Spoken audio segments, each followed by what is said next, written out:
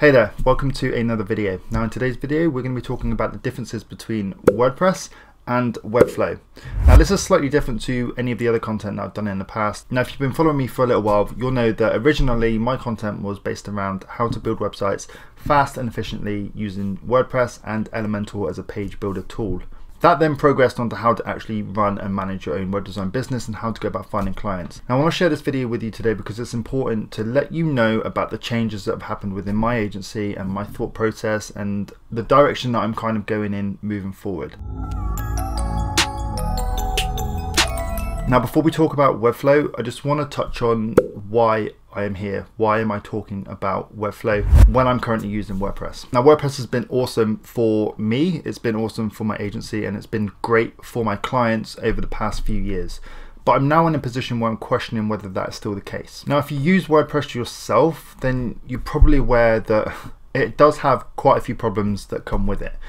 Now recently, and this isn't a standalone experience, I received an email from a client saying that their website had been hacked, which is a huge pain in the ass. Not only for my client, but it's actually a pain in the ass for me or the team that has to fix this problem. Now there is an easy solution for this, and that is just make sure that your WordPress website is up to date or your plugins are up to date as well. Now that's great, but actually if you take a step back and think about it, why should we have to update our WordPress website and our plugins multiple times a month, or even multiple times a week? I'd probably say that it's not really fair to expect our clients to do that, and also it's not always fair to expect them to sign up to a maintenance package in order for you to do that for them. So yeah, I had this scenario where we had a client that the website had been hacked and we had to go through and just clean it up. So this experience a couple of weeks ago was kind of the nail in the coffin for me. It kind of made me take a step back and think there must be a better solution. So I then started investigating Webflow. But coming back to this story, there's been multiple scenarios where I've had similar problems from other clients where their website has been hacked, or there's been other underlying problems such as a plugin has been updated and it's caused a conflict, or you've updated a plugin, or you've updated WordPress, or you've updated Elementor, for example, and something is broken. Now you shouldn't have to manage a website and kind of have this small surge of anxiety every time you hit that update button. You need to run your backups, you run update, and then you just pray and hope to God that things are going to continue working on the other side. Like it's not a very healthy position to be in, mentally. That very small thing can cause a lot of anxiety if things go wrong. If it goes wrong and your website breaks, you either need to figure out how to roll back, or you need to figure out how to fix it, which is going to cost you time, and it's going to cost you development time, and cost you money, which isn't great. That's kind of the biggest pain point with WordPress and Elementor, is plugin updates, and you could say security.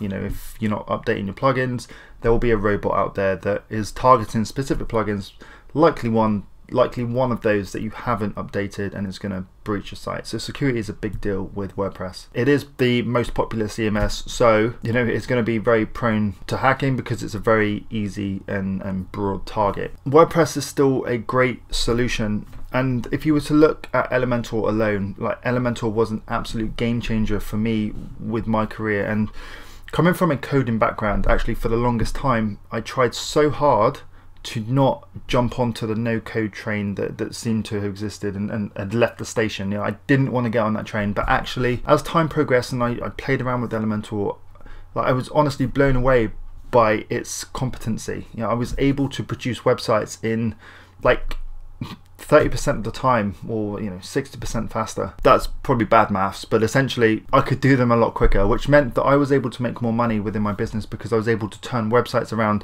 a lot faster, and also like my clients can have a on-page real-life custom experience when they're updating their content. It was a game changer for the time.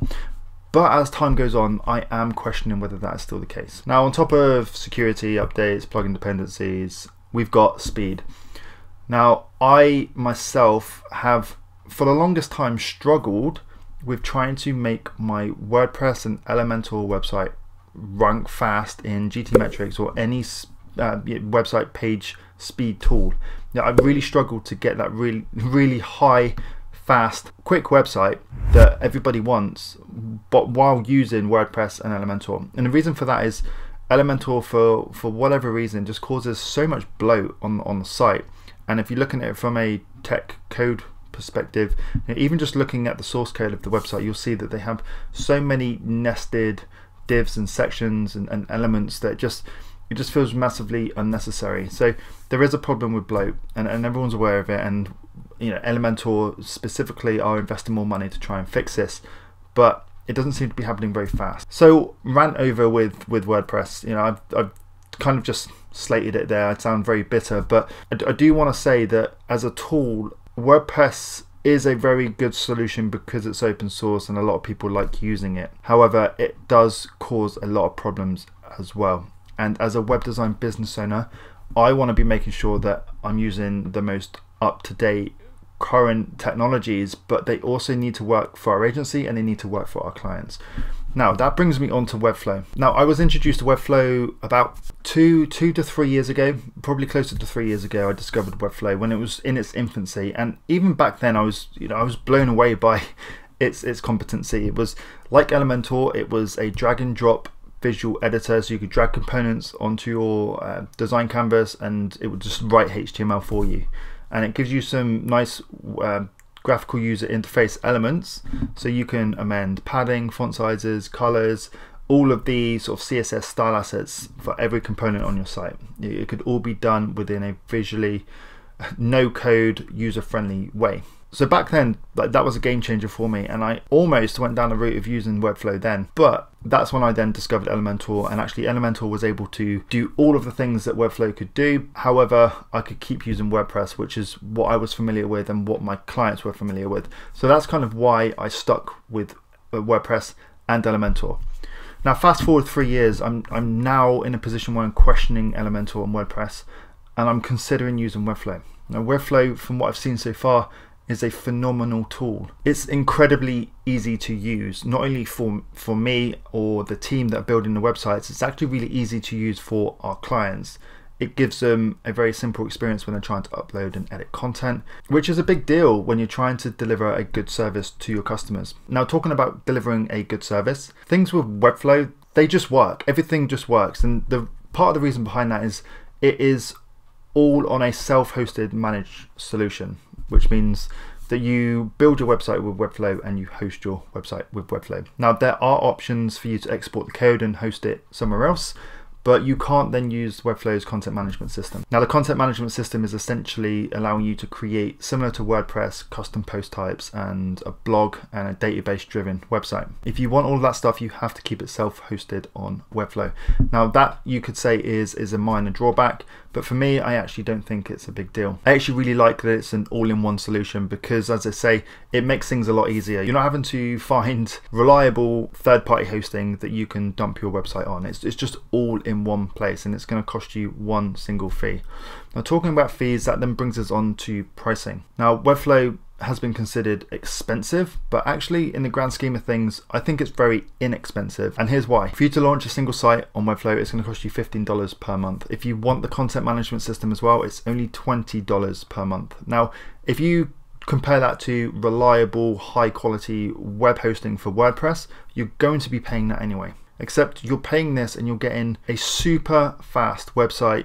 You're getting everything managed all under one roof, and you're getting fantastic support that Webflow supplies you, which is awesome. Now, from a actual technical web designer development point of view, Webflow has endless opportunities because it actually emulates real coding opportunities for you. So you use the drag and drop page builder. It gives you very clean HTML. You can pretty much write some really nice complex CSS, and you can also write some real nice JavaScript if you want on-page screen animations and parallax and all of those sort of things.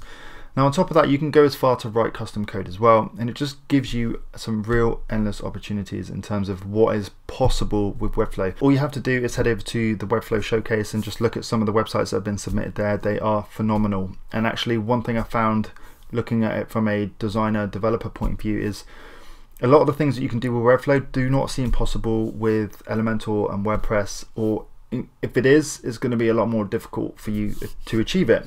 Now, I might be wrong, anyone's welcome to call me out on that, but that's my opinion from what I've seen so far. Now, comparing WordPress and Webflow, there are trade-offs. There's pricing, as I've already mentioned. Webflow you have to pay monthly for, WordPress is open source, so essentially it's free, but you do have to pay for reliable hosting, so there is that. WordPress and Elementor gives you a real no code solution where you can really build websites quite easily, which is great.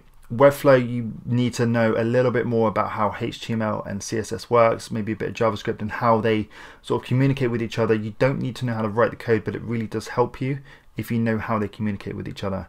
Whereas with Elementor, it's honestly just a plug and play, drag and drop, no code solution for anyone, even the beginners that are looking to get started, which is attractive for them. So I'm kind of rambling here, but actually for me at the moment, where my head's at is Webflow is an incredibly attractive solution for me, my team, my agency, and actually for my clients.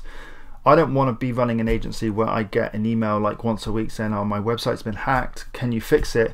Because yes, although we can bill that time, we don't want to be doing that work. We want to be actually producing kick-ass websites for previous clients that are coming back to us or new clients that are looking for a website. We don't want to be wasting our time or spending our time working on fixing the solutions that should just work. So that's kind of why I'm leaning towards Webflow, because it's a solution that just works. We can still produce websites at a good speed.